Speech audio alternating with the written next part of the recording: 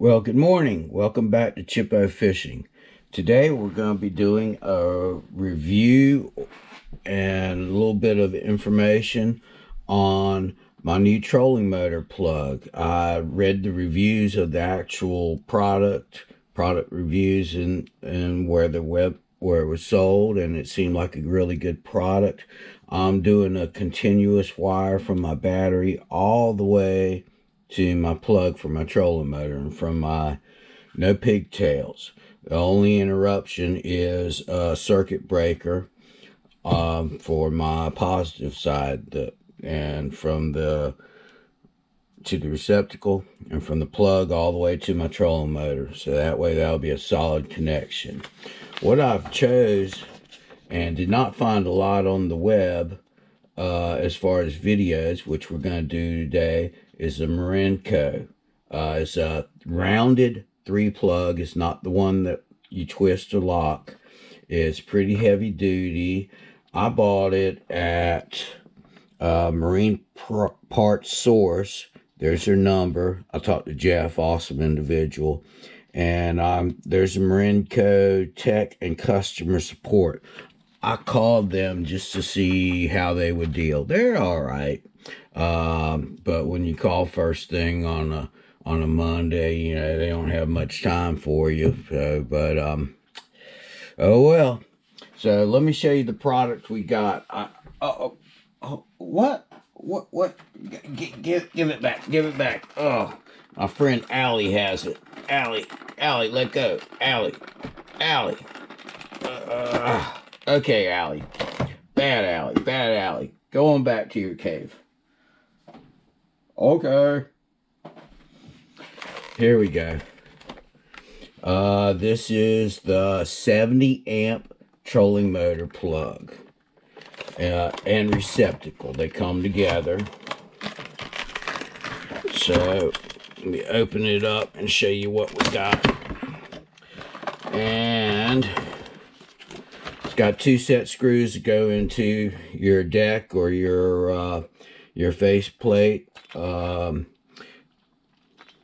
You can use 3 wires if you want, or you can just use 2. I'm going to use 2. Then you've got the back ends where your wire, it accepts up to 6-gauge wire, which is what I'm using. And then it's got a little rubber connection in the back, little rubber diaphragm that goes through, and pretty beefy plug. And it's got a little quite a little thumb set here. And for both the plug and the receptacle, it comes with your 2 little set screws. It comes with your ferrules that you put your wire in, and then your set screws. You has 2 set screws that you can screw all the way and get them as tight as you can. And it's pretty nice that they have included an Allen wrench. Now I'm going to be doing these screws out in the boat, so here's a little Chippo tip. I've got a little magnetic bowl I'm going to keep my screws in. And you know what I did last night? I put a screwdriver here. So magnetizing the tip of my screwdriver. So that might help me out at a later time when, you know, where'd that little bolt go? It's right here on the end of the screwdriver. All right, thanks for joining me on Chippo Fishing. And I'll be concluding with another video of putting this all together. But I just wanted to give you a little review. This thing looks really beefy.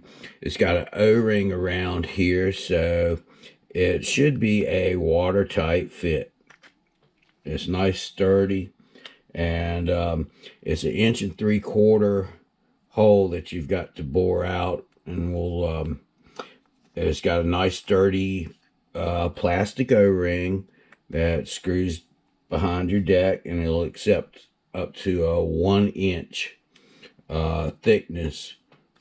So I think it's well thought out, and it looks heavy duty, and I think once it's on there, I'm not going to have to worry about it.